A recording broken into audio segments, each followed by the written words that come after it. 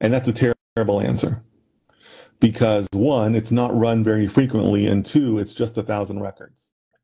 So let me give you the best answer I can. I'm going to make some assumptions, but I still think this is helpful content for everybody to listen to.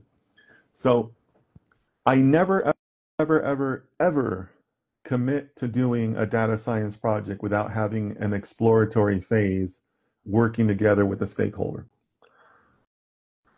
Um, so to answer or to begin to answer Hassan's question, there's two questions I always ask at the beginning of a project. But basically, I want to know how many times when the project is fully completed and they have an algorithm, how many times a year, a month, a week, or whatever, they're going to run the algorithm.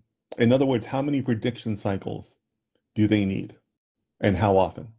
That's what I want to know because that tells me a lot. So they could give you an answer of saying, we run it once a quarter at the end of each quarter, and we run it on 1,000 records, right? That could be an answer. And that's a terrible answer because one, it's not run very frequently, and two, it's just 1,000 records.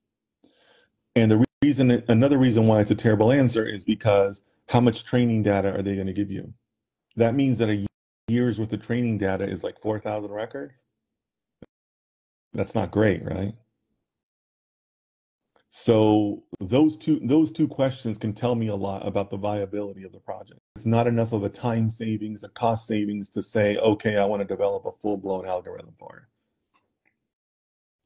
Now, if they tell you, well, we're going to be running it 300 times a minute because it's some other type of processing, now you're talking about something that does have that ROI. It does have a lot of data. Now that is 10 times more viable than the person who gives you that first answer, right? So, Hassan, that's what I would tell you.